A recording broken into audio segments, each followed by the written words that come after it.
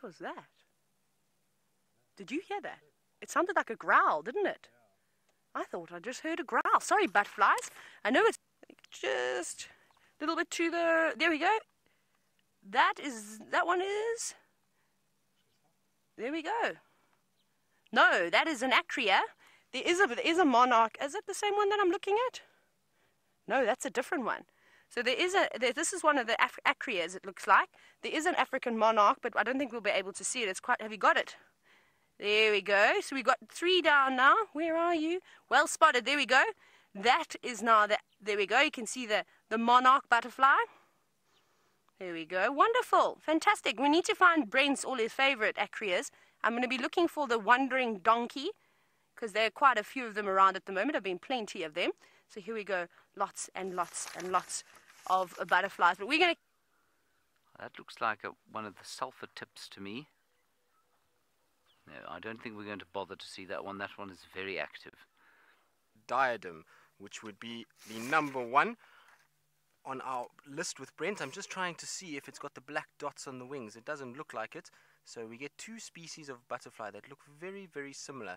You get the African monarch, which is this orange, black and white, but it has black dots on the wings. So hopefully this butterfly will land for us at some point and we can get a clear view of its wings.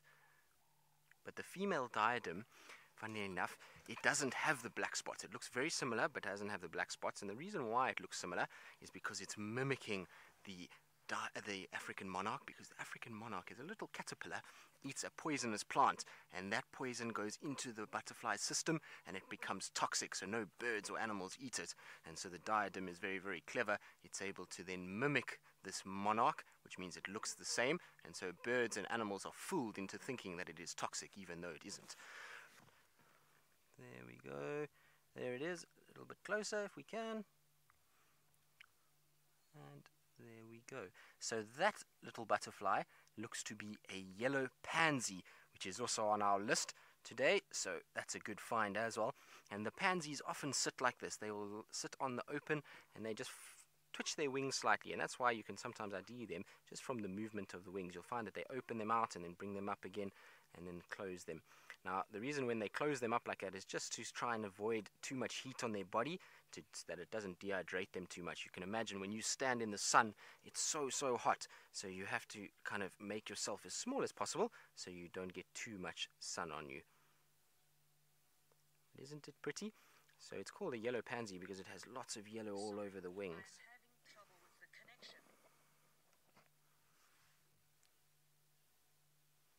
Now, that is a very... Yes, you got it. You got it then? Well done, Batman.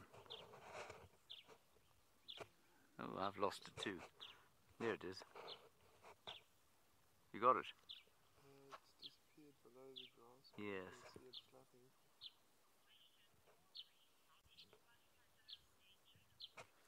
A butterfly. But it is not a butterfly, is it, Craig? No, it isn't. It is a moth.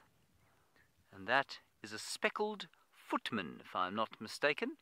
A speckled footman, which, unlike most moths, is quite colourful. And that's because he's a diurnal moth, and he's not a moth that hangs around in the night. He hangs around during the day. Now, I know that's a moth immediately on looking at it, because when you see it resting like that, you can see that its wings are folded down, whereas the butterfly always rests with its wings folded up.